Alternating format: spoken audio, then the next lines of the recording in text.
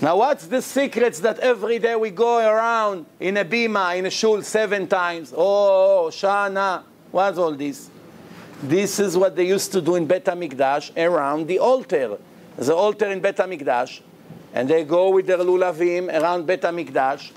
Inside Bet HaMikdash, shaking the lulav, all week is the oraita from the Torah. Here, only first day. That's why if you have an etrog, and the top, the pitam broke, if it broke in the first day, you must find a new etrog. But if it broke the second day and on, you can go, you continue with this like this. Why? From the second day to the end is already derabanan. It's not pasul. But for the first day from the Torah, you must have it. That's why we only say Shehecheyanu in the first day also. Because every day it's a separate mitzvah. Every day you make a separate bracha. Shehecheyanu only in the first day. Then the Torah says like this: Chag Sucot ta'aseh lecha shiv'at yamim. Make yourself the holiday of Sukkot for 7 days. Be'osfecha, migornecha, u'miikvecha. When do you do Sukkot? After the entire year you work very hard. Almost everyone was a farmer. Everyone. So everyone has field. This guy is growing wheat, this one is barley, this one is corn, this one, everyone has fruit and vegetables. So all year you took care of you plow in the ground, you put the seed, you give water, whatever you do. When is the holiday that you pick everything into container? Sukkot. You feel the cash in your hand. You know, I used to have a boss 20 years ago. It was like this, like a barrel, you know. As a Jew, that I don't even find goyim like him, let's put it that way. Eating ham, eating this, cheating, lying. He had this big gingy mustache, tons of hair, huge.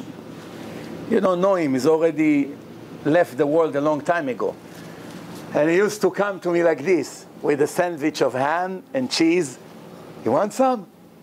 Delicious. Come, taste. So I say to him, listen, you're going to continue like this until Hashem will get angry at you and will choke you, and then we'll see what you have to say. 3 weeks later, he died. 3 weeks later, he died. But before he died, all day was standing in a big restaurant, bagel store, like this. I never forget this image. There's a pile of cash. It was very busy, very, very busy store in Great Neck. Big, massive bagel store. You go like this. All day like this.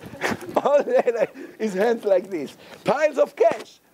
And I was thinking to myself, this Rasha, all day counting cash, and I don't have money to put in a payphone. He used to call to Israel, you need $3.50 in quarters. As soon as you finish putting all the quarters, you have 1 minute left.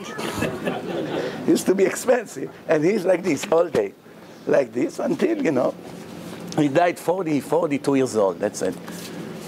That's like what the Torah says, karet, the physical karet. That he, b'chatzi amav ya'azvenu. So the people after Sukkot, they're also like this. Wow, piles of wheat. Now business finally. Now it's the season. Rabbi, it's the season now. Can I put the goy in my boot? No, it's Shabbat, but it's the season now. The season. So Hashem say, yes, I know it's the season. Now you finally became rich. You're going to sell 100 tons of wheat, barley. You make fortune. Leave your beautiful palace and go sit in a little budke in a sukkah. Rain, heat, you sit in a sukkah. Lower your pride right away. When people make a lot of money, they feel, I'm independent finally. My future is secure. How many people in America 3 years ago thought that their future is secure until, not only until the Mashiach will arrive, until they finish building the 3rd temple, I have enough cash. For me, my children, my grandchildren, 3-4 months, they lost everything. This bad investment here, there. Nobody knows what's going to be. If people think in this country, if they put a few $1 million on saving, that's going to save them, they are wrong. And I want you to know now, almost every minute there's a robbery in New York. And really serious robberies with knives, with guns.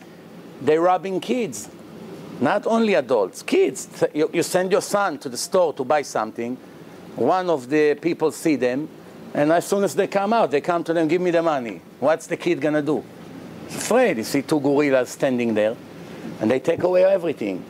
They rob everyone, and they're not afraid. And I'm telling you, they're robbing people in the afternoon when the streets are very busy. Even the police is 1 block away, they're not afraid. And I say that a few months ago that they have nothing to lose. Some of them say, I wish they catch me. At least I'm going to have my television and air conditioning and heat in jail. And all the bodies from the neighborhood. Reunion. Very good, ma. No, I don't need health insurance. Don't need problem. Doctors take care of me. I have great bed. Watch the basketball as much as I want, all day like this. Big screens. He cannot afford it in his life. So he has nothing to lose. It's a no-lose situation. If he rob you, he now have $1,000. If he got caught, also hotel. For him, it's hotel. He doesn't have it at home. It's a very dangerous situation.